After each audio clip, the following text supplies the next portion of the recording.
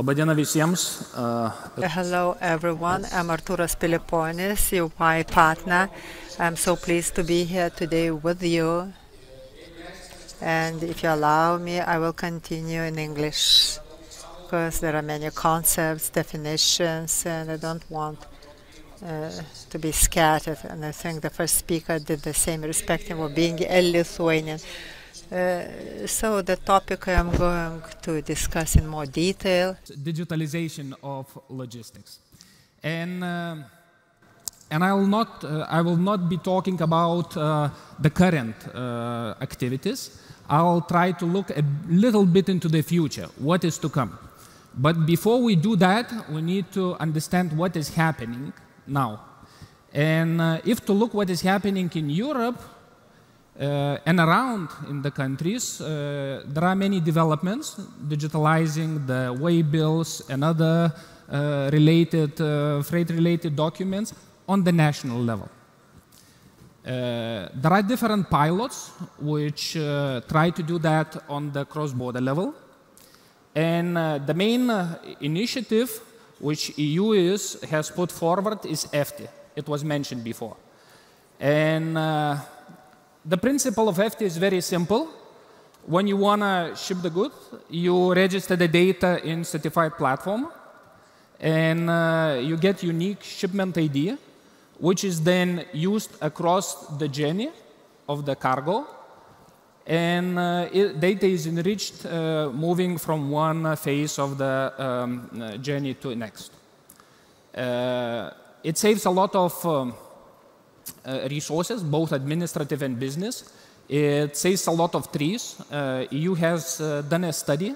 So per year, from EU alone, the savings of paper or the trees are equivalent to almost 500,000 trees, which is equivalent to almost 100,000 of paper boxes. Yeah?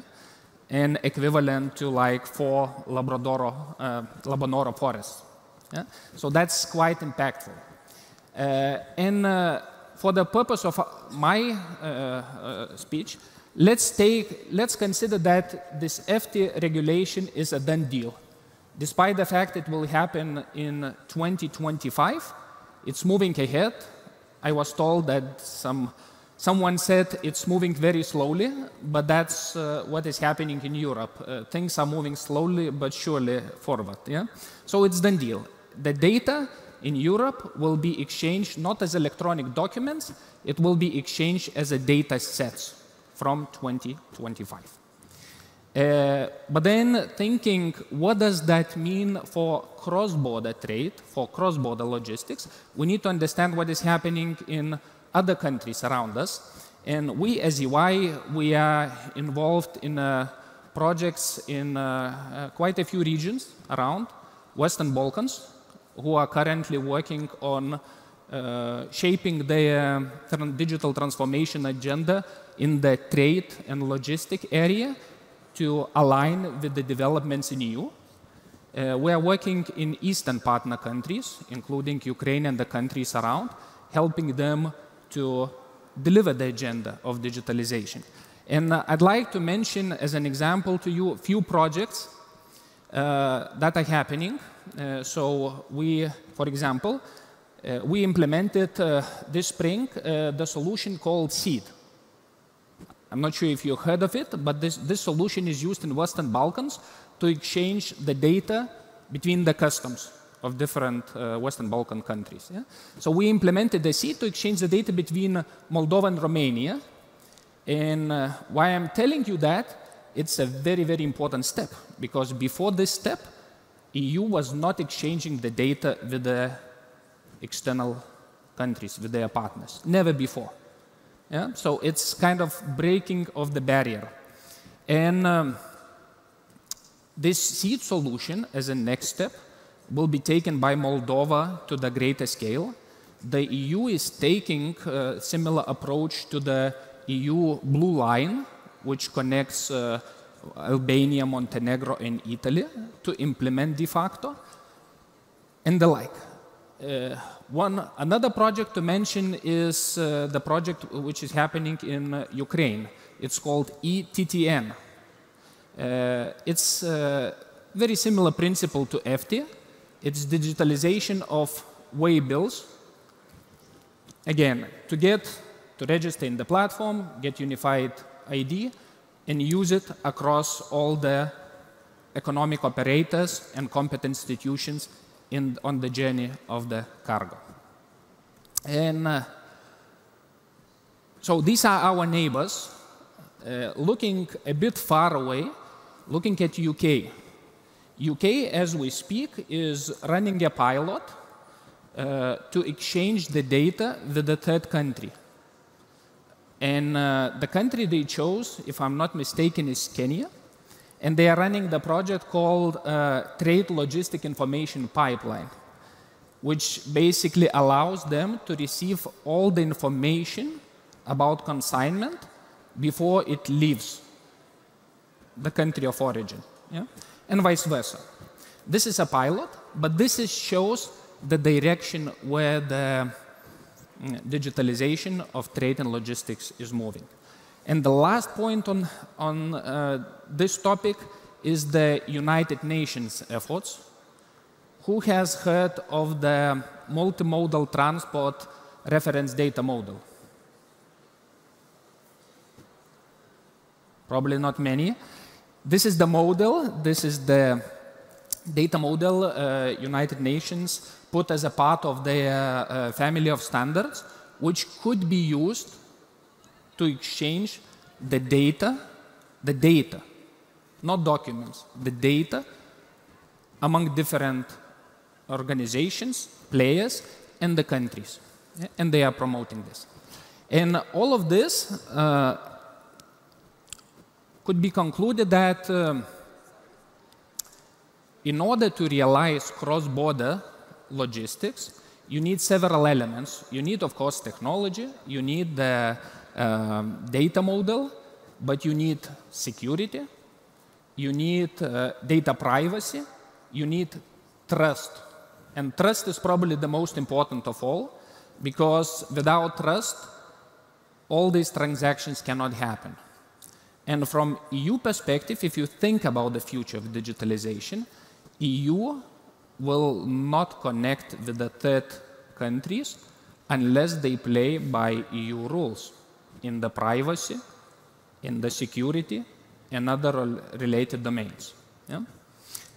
And the things I'm talking about will be happening probably from now till 2028.